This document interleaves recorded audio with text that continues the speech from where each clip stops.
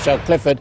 She is with Emmanuel Macron's camp a short distance from where I'm in Paris, although in fact we're told that Emmanuel Macron is making his way here to the 6th arrondissement for a celebration party at La Rotonde Cafe. But you were there earlier on with the excitement, the long wait for Macron to come out, and one got the sense that he really does now believe he is the man to beat as far as the next president of France is concerned.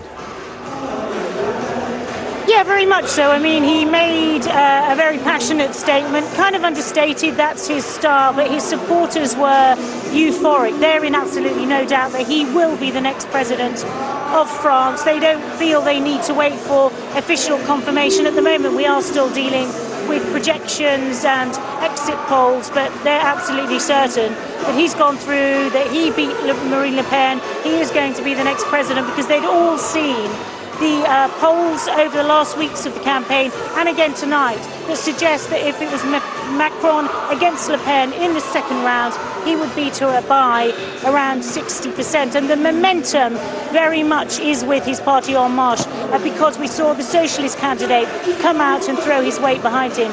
We saw the Republican candidate come out and throw his weight behind him. We saw the Prime Minister of France, we saw the Foreign Minister of France all saying, we will back Macron. Interestingly, though, they weren't saying because we think he's a great candidate. It wasn't because they were saying we think he has great policies.